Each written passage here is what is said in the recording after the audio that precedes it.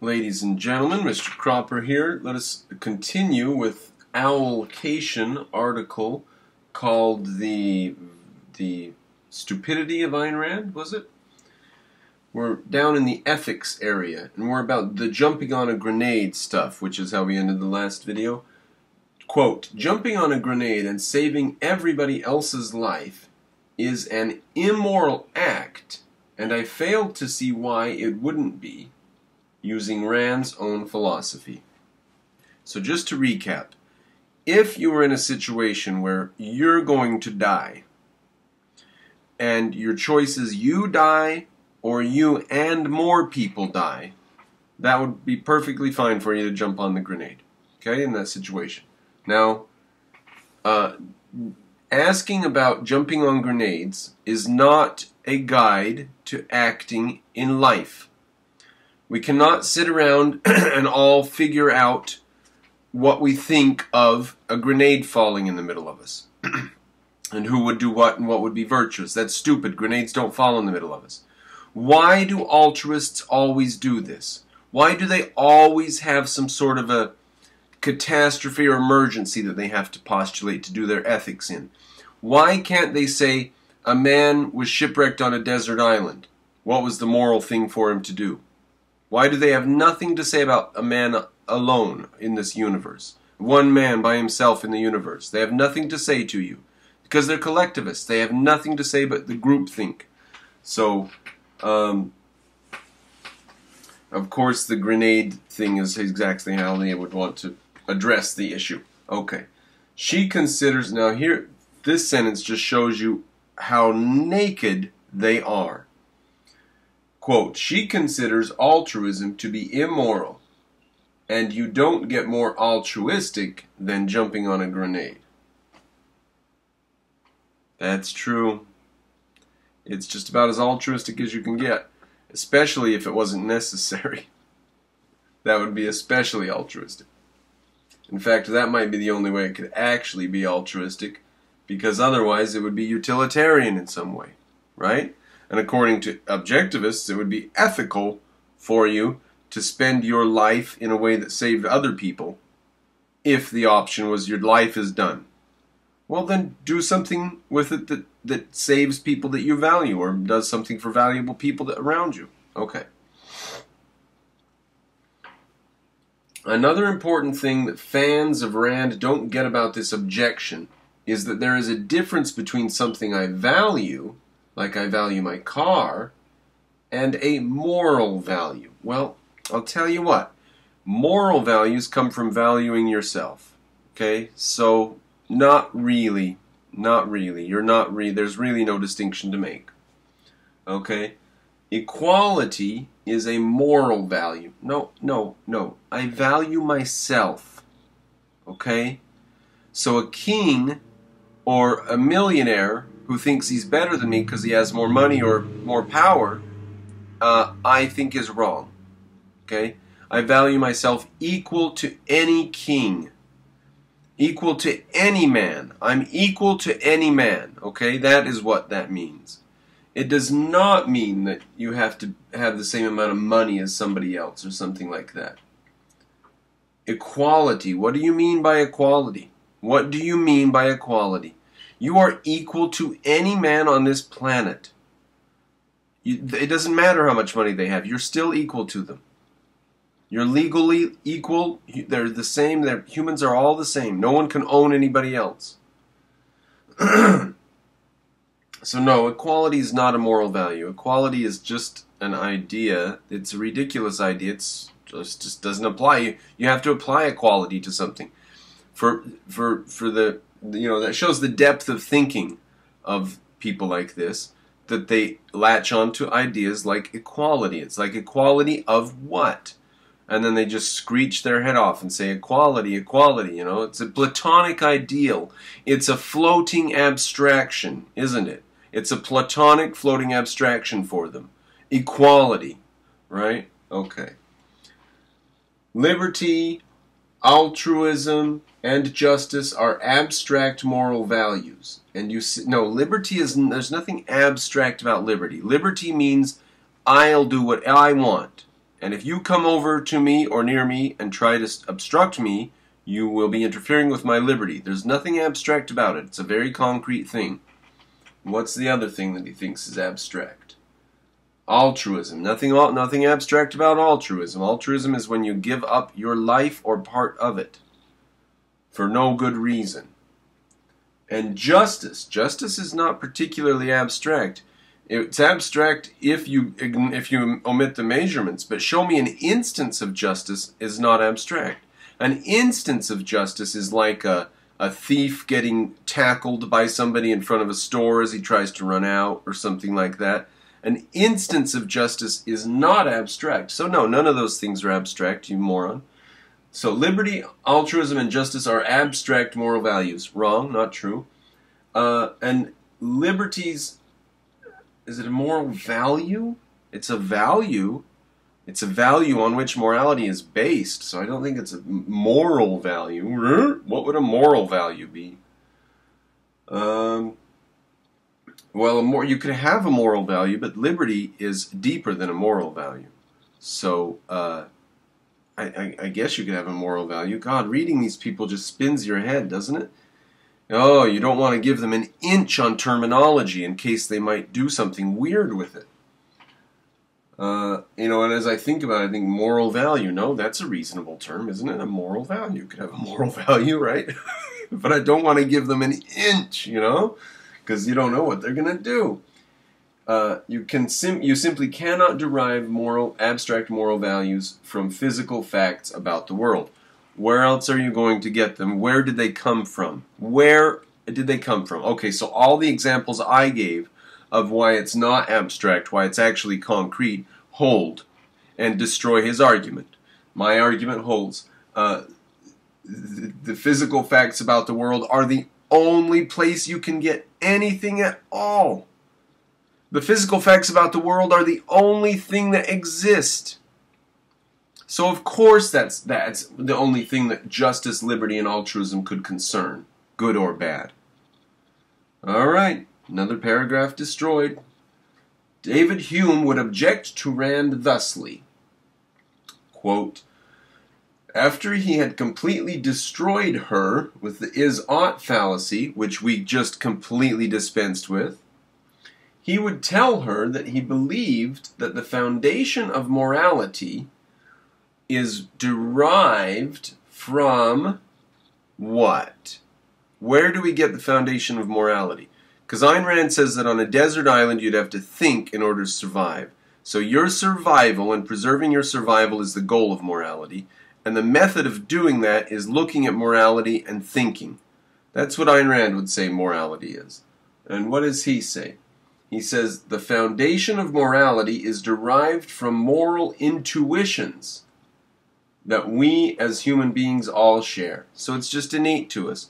Now, all you need to do is find one thug or one serial killer who runs around killing people and doing bad things, and your whole argument's refuted. So that's super, super lame. Super lame. A person who does not share these moral intuitions is morally blind, like a colorblind person cannot see color. So what do we do with those people? Hume would probably consider someone who lived by Rand's philosophy with no guilt or regret a sociopath. So you just skip over the question of what we do with the people that are colorblind and don't agree with your view of reality. You just skip over it. You just say there would be those people. So anyway, on to what Hume would probably consider someone who lived by Rand's philosophy. He would probably, now it says with no guilt or regret. Hume would probably consider someone who lived by Rand's philosophy with no guilt or regret a sociopath. Well, anybody who lived with no guilt or regret would be a sociopath. But if you're trying to imply that living by Rand's philosophy means living with no guilt or regret, then you are insane. You would have guilt for anything you earned guilt for. And you would not accept, of course, any guilt which was not earned. Was that what he means by no guilt? So you have to accept unearned guilt or else there's no guilt? False dichotomy. You should accept only guilt that you have earned. Now, where have we gotten to? Own moral intrinsic human values. We're not down there. Someone who lived by Rand's philosophy, no guilt. Okay. The funny thing is that Rand bases her own morality on one of these intrinsic human values. And that value is being human itself. It's just one of, okay. Being human itself is just one, okay. Both Rand and her arch enemy Immanuel Kant start their moral philosophy from the same place. They do? Immanuel Kant believed in the inviolability of the individual human being in their mind? I don't think so. I think that Kant said that the mind is cut off from reality and can't access it. Rand says that the mind is riveted onto reality through the senses and has no access to anything but reality. This does not sound like they come from the same place. Okay, they both base their morality on the idea that every human being is intrinsically valuable. Kant forms the basis of his morality as... Now, how do you know that every human being is intrinsically valuable if you don't even have access to the real reality? How do you know anything about human beings at all, or yourself? So Kant's philosophy just wipes out your ability to have beliefs like you claim he has. He believes in the value of each individual, right? In what reality? In what realm? What is an individual? What's your opinion of what an individual is? What's your reality of an individual? My perception of an individual is different from yours. See? You cannot defend that statement with Kant's philosophy. Give me a break. That's stupid. Okay, where are we? They both use that Kant forms the basis of his morality as acting as a free and rational person, and on always treating people not as a means to an end, but as ends in themselves. That's just a cheap, stupid rationalization. You can get there easier and with less nonsense by saying that you cannot force people to do things. Just say that. You cannot force people to do things. It's illegal to force people to do things. Anything. You can't force things on people. Okay? Just say that and you're done with it. You don't have to do this treating people as a means or an end garbage like that. Ethically, you would say deal voluntarily with people. You don't need that sort of injunction which is full of all kinds of garbage and just confuses the whole subject. It doesn't help anybody. This moral agent, what is it, that treating people as an end in themselves. Rand flips this on its head and says that human beings should value themselves above all other people. And altruism is allowing yourself to become the means to other people's ends. Yes, that is what altruism is. People who are altruists are tools. Do you feel good being a tool? Be an objectivist and be cool, boys and girls. Okay, there's a huge logical problem with this. Really, do enlighten us. Kant says that we have a duty to the rest of humanity. And that duty is to help our fellow man to be as free as possible. Which fellow man? The ones that also have a duty to help their fellow men to be free?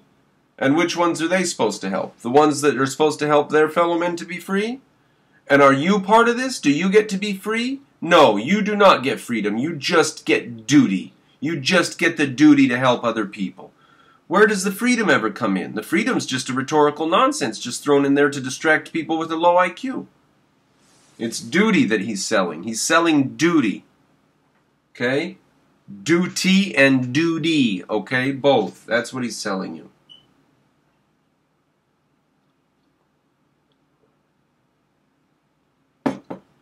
To be as free as possible, she says. I'll clue you in here right now. Everybody is selling freedom. Okay? Karl Marx told the workers to cast off their chains and embrace freedom, right? Everybody's selling freedom, right? The Muslims are selling the freedom to worship the one and true God, right? Everybody's selling freedom, okay? It's what ideas are behind freedom. Kant is selling freedom too, did you hear? Kant's got freedom for sale. He wants everyone to maximize everybody else's freedom, did you hear? And now when you build his societies, it always turns out like either Soviet Russia or Nazi Germany or some version of that. So maybe we could reevaluate our theory? Maybe? When we treat others as ends in themselves, we validate their intrinsic value as human beings, and therefore validate our own value. Well, now I can just go get my own value validated down at the corner store because I buy a soda, okay? I don't need your fucking logic to validate shit. What does that mean to validate stuff? Why would I care if any of this was validated or not, and what would it matter if it wasn't validated? Let's just see how dangerous it would be if this was not validated. When we treat others as ends in themselves, we validate their intrinsic value as human beings. So, if we fail to treat others as ends in themselves, if we use them as a means towards some end, then we are not validating their intrinsic value as human beings, and therefore we're not validating our own value. Okay, so we don't validate our own value if we don't treat others. Okay, so if we don't treat someone as an end in, if we use somebody, then it invalidates our own value. How? I didn't follow the logic there. Is that a bald assertion? If you use someone, it invalidates your own value. How? I don't see how that follows. Okay, does not follow. Thank you. If we treat people as Rand would have us treat them, then we are invalidating the very value that she is basing her whole morality on in its first place. Which is, it'd be nice if you had told me, because I don't know what the hell you're talking about. If we treat people as Rand would have us treat them, now the way that Rand would have us treat them is voluntarily. They would only interact with you voluntarily. If they want to interact with you, if you can convince them, then you can interact with them. So if we treat people voluntarily, then we are invalidating the very value she is basing her whole morality on in the first place. Which is what? I can't finish the thought because I don't know what the hell you're talking about. To not value the needs and lives of others as much as our own is to invalidate the entire idea that all human individuals have intrinsic value. Okay, well, maybe the word intrinsic value is just nonsense and you need to give up on it, but where in Rand does she not value everybody else's lives as her own? I mean, humans have equality. There aren't like slaves and masters. Is that what you mean by that? Or do you mean that I have to share my food and my clothing and I never get to eat a piece of cake because somewhere someone in the world needs it more than me? Because if that's what you mean by valuing everyone equally to me, then I never get to have any comfort because there's someone in the world that needs it more than me. So then I sacrifice and destroy my life. So you mustn't mean that, must you? What must you mean?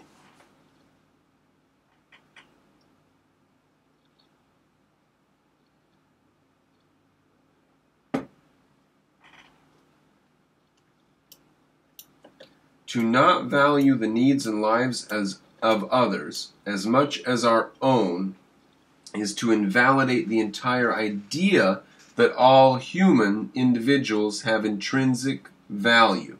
You know, just a note to anybody besides this person, when you find yourself using a word over and over in a sentence, you might realize that you don't understand what that word means, and you're using it for different stuff.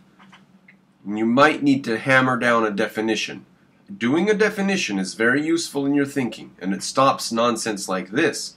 Valuing the value makes the valuer valued by his value, which is a valuable value. Brilliant. That's just brilliant logic. Okay, so we don't want to value the invalue because it invalidates the entire value of being intrinsically valuable. Okay. We cannot say that every human being is subjectively, intrinsically valuable to themselves. Subjectively, intrinsically. Now, intrinsic and subjective shouldn't really go together in the same sentence. You'll create like a little black hole or something. If it's intrinsic, that means it's not subjective. And if it's subjective, that means it's not intrinsic. So you're saying both of them together? Jesus, what a junky thinker. A human being is subjectively, intrinsically valuable to themselves, because that is not objective. Yeah, okay, now we agree on that at least. Yeah, being those three things together is not objective. And it throws Rand's entire claims of an objective philosophy right out of the window. Why does it? We cannot say that every human being is subjectively, intrinsically valuable to themselves. God, such word salad. We cannot say that because that is not objective. Correct. And it throws Rand's entire claims of an objective philosophy right out the window. What? And it throws Rand's entire claims of an objective philosophy right out the window. That happened pretty quick there. In fact, I think all that maneuver right there of out the window stuff, I think all that happened after the word and. I'm going to give this sentence one more go. We cannot say that every human being is subjectively, intrinsically valuable to themselves, because that is not objective. And it throws Rand's entire claims of an objective philosophy right out the window. Alright, I've got to move on because I don't know what the hell is going on here. It is also worth noting that Rand strawmans Immanuel Kant, yet again when she addresses the idea of duty in her writing. Quote, the meaning of the term duty is the moral necessity to perform certain actions for no reason other than obedience to some higher authority without regard to any personal goal, motive, desire, or interest, end quote. Okay, is that a reasonable definition of duty or not? Clearly it is. No. I just explained what the point of duty is to Kant. Did you? It wasn't really that clear.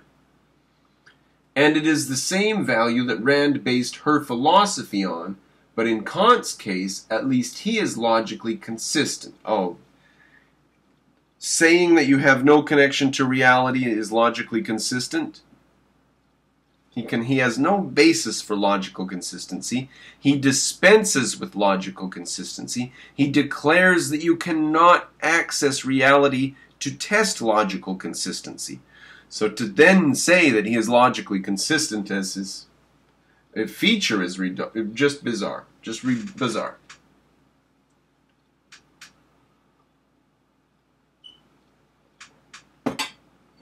And isn't her philosophy supposed to be based on reason only, not motives, desires, or interests? Ooh, checkmate or what? I don't know what to say to that. That's stupid. Oh, what have you proven? What did you prove there? That it wasn't based on reason, or that it's based on something besides reason? It also has motives, desires, and interests in it? Oh, okay. Oh, the is-ought dichotomy, for example, right? It should be reason alone that allows us to get from an is to an ought. We shouldn't have to have the motives, desires, or interests of a living being. We should have reason alone. Isn't Rand based on reason alone? Why does she have to bring in the motives, desires, and interests of living entities? How silly of her to have a philosophy based around living entities. Oh, God. Okay, part 3. Politics. Are you ready, ladies and gentlemen? I'm going to smoke a second here and just let you consider the fact that this isn't easy, and you should either be patronizing me or considering doubling your Patreon or tripling it or whatever, and also sharing to people on Facebook and letting them know and saying, hey, let's get Cropper some support and keep him active and keep these videos coming. Now, I don't know how long I can stand this stuff. You know, I'm going to be doing other stuff and interviews and stuff and debates and whatever. We'll be doing all kinds of stuff. I've just gotten back in the saddle, and I don't know if I'm going to stay in the saddle. It depends if I can make some money. I see Charles, too, over there making a lot of money on Patreon, and I said, how many damn objectivists are there out there? What the hell? So here I am. You know, if I can't make any money off, like seriously, if I'm going to make $20 or $30 a week on it, how can I spend a bunch of time on it? But we'll see. We'll see what develops. So Alright, if you're watching this, then you're one of the guys that should probably help out a bit. Now, think about that while I relax for a second, and then we will go with part 3, politics.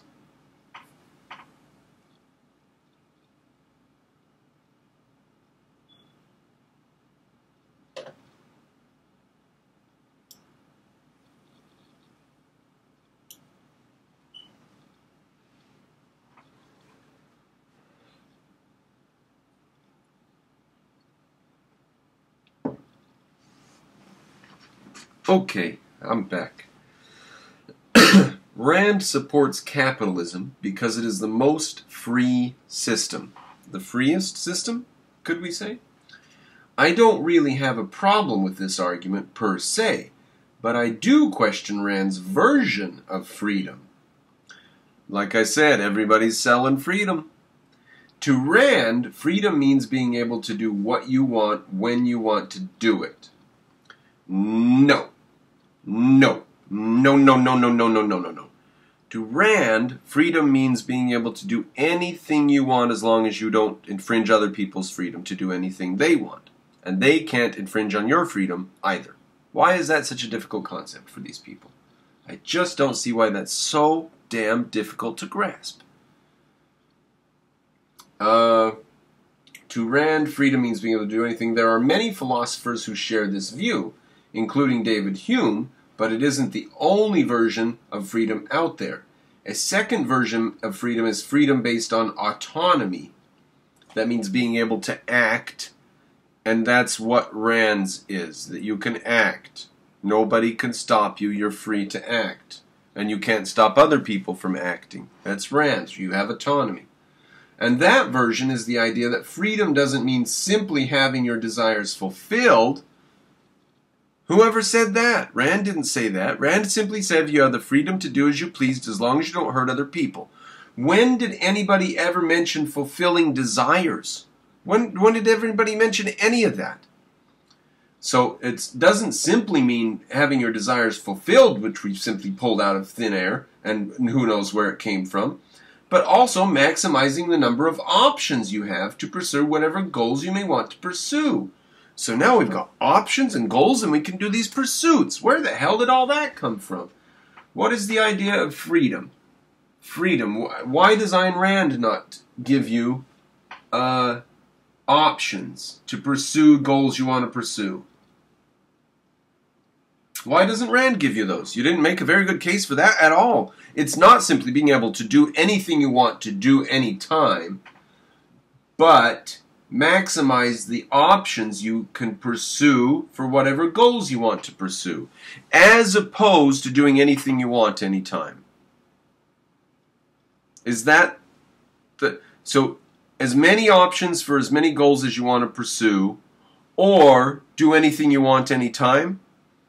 That's just a stupid dichotomy. That's stupid, two options. And besides, Rand isn't the one option. Rand says, you can't hurt other people, now go mind your own business. And you say, but I want opportunities. And what was it? You want opportunities? And you want to maximize your... I want to maximize my options and pursue my goals. And Rand says, you're free. Go do whatever you want, you stupid little unicorn ninny. Get out of here. Jesus Christ. Okay. I already addressed this question in my hub, How to Build a State. Ladies and gentlemen, I've addressed that question in my video, The Objectivist State Commands You. So go watch that if you want to know how to build a state. Or why should the rich pay higher taxes? And I think, and I will link that hub at the end of this one so I don't have to address a very long argument over again.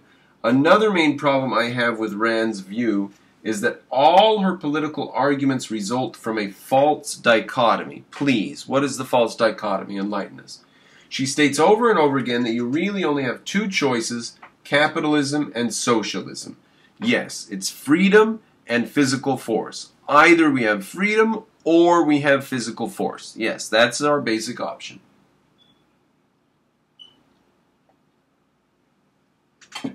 The problem with this is you obviously don't. If that is the case, then every developed country in the world, including the United States, is a socialist country. Woo, woo, woo, woo. You starting to wake up? Yes, that's true. Every nation in the world is a mixed economy of some kind. You're absolutely correct about that. So yes, you're right. Socialism, or collectivism if you prefer, and capitalism have coexisted in the United States government since the beginning. Correct. So you've got that, all right. We have a lot of values in our society that contradict each other. Correct. We respect the rule of law, but most people think that there are times when breaking the law is justified. We believe in individuality, but we also believe in equal opportunity. Well, where do you think the idea for equal opportunity comes from? Do you think it comes from collectivism? It's either based in individuality or it's not a valid value. Where do you think it comes from, equal opportunity? It must come from the fact that the individual is important and all individuals should have the right to compete equally in society. That must be the basis of it, is individualism. What else would it be? Collectivism of some kind? Okay. So as we believe in individuality, but we also believe in, as if you can't believe in individuality and have equal opportunity. Of course, they don't mean that. They mean equality of outcome. Right? Anytime there's a disequality of outcome, there's a millionaire here and a guy pushing a shopping cart down the street, they are going to say that there was an unequal opportunity. You see? If everyone had utterly perfect, platonically perfect opportunity, then everybody's neurons would be equal to everybody's. Everybody's parents would be just as good as everybody's. Then we would all have the same outcome, right? But we don't have equal opportunity. Platonically equal opportunity, right? You know, it's just junky thinking. You know, it's like, what does it mean to have equal opportunity? It either means that everybody can do as they please and no one can interfere with them. You have the equal opportunity to do as you please with your life and convince other people to deal with you. Or it means absolute total communism. Which one do you think it means? Oh, Rand herself has this problem in her philosophy. She says that force is unjustified, but gives us no real criteria to judge this on. God. So when would you say force is justified? Besides defending yourself, when would you use force? It doesn't even address it, just goes on. Then she turns around and addresses the idea of anarchy. Oh, she's just wild, turning in every direction, kind of like you. She says that force is unjustified, but gives no real criteria to judge this on. Okay, so tell us why it's justified then. No, not going to do it. All right. But on to anarchy. Then she turns around and addresses the idea of anarchy. Rand believes that anarchy... Rand believes in a night watchman state, and this basically means the government can use force when it benefits the rich. Is that what the night watchman state was? I thought the night watchman state used force to protect people against the initiation of force. No, it basically uses the night watchman state basically means that the government can use force when it benefits the rich, but cannot do so when it benefits the poor. So this person is transparently a Marxist, because everything is based on the rich and the poor. Now, he's counting on his audience having no clue at all of what the night watchman state is and never finding out. And perhaps his audience is that dumb and that incurious. I hope so. I kind of hope so. I hope that reasonable, semi-intelligent people aren't reading this garbage and thinking they're getting anything out of it. This really makes no sense whatsoever for a night watchman state to behave in such a way that it benefits only the rich and not the poor. Just makes no sense whatsoever, he says. Well, that's not the night watchman state. You just attacking a straw man. To Rand, taxation is theft. But then what is the debt owed for the benefits society gives us? What benefits does society give us? We have to buy everything from society tooth and nail. We have to purchase everything we get from society. What benefits does society give us? We get tremendous benefits through trade. Society gives us nothing. If you work and earn money so that your work has contributed and helped other people, you earn money by helping other people, then you can take that little voucher that says you helped other people and you can go say, I would like to cash this in. And they'll say, oh, you helped somebody? Here, yes, you can participate in our economy if you've helped somebody. That's what money is. Money is a little voucher that says you've been helping people. Now, I know the government prints money. They shouldn't be able to do that. And I know that money's made of paper, and it shouldn't be. It should be based on gold. And I know that people can get money through taxation, and that shouldn't be the case. Money should be a little voucher that says you've benefited people. In fact, if taxation were voluntary, I'll stop for a second on that. If taxation were voluntary, then every money voucher the government was given would have been given voluntarily because the people said, I feel like they've benefited me. I like the benefits I'm getting. I like the police station. I like the cars the police are driving. It's happy for me that they have these nice cars or whatever you feel. Every single dollar the government got would be a voucher of support. You know, as it is, money's a little bit messy, but really what money means is you've been helping other people by working. Okay, you've done work. You've benefited somebody. So now you get to participate in this thing we call the economy. You're welcome to come in if you do some work first. Okay, that's what the rich and the poor is. That's what taxation and theft. What are we on? Taxation and theft. Oh, benefits from living in society. Yeah, there's society for you. Do some work in society and you'll get a voucher to participate. He says like roads, military protection, police. Okay, roads, military protection, and police are not in the same category. Roads are a separate thing. Shows how clueless a Marxist is. Once again, my previous hub address is much greater detail. Things because Rand never does. Are we done? Oh, thank God. There you are, ladies and gentlemen. Well, we're getting near the end of my video time anyways. Please join me for future escapades. And there's a few more guys I need to get after. I watched a couple videos by Young Wrecker, or what's the guy? The black guy who, or Young, what's his name? Is it one of these? Oh, I can't remember his name. I watched some videos by him, and I couldn't find a lot that was no good in him. I mean, I know he's an anarchist, but he didn't say anything in a video that he did about college debt, for example, that I took exception to. I liked him. I really like him. But I'm sure that there's something I'll find. And he's the one that was confused about Ayn Rand because of the guy that was confused about Ayn Rand telling him about Ayn Rand. And he's like, why all these people bringing Ayn Rand to me? Alright, so I'm going to be doing more videos about all these things. Patronize me. Whew, done with that article. I hope there's not a ton of that stuff out there on the internet, but it's good to wade through it and at least have a resource available for people that want to know what's going on with it.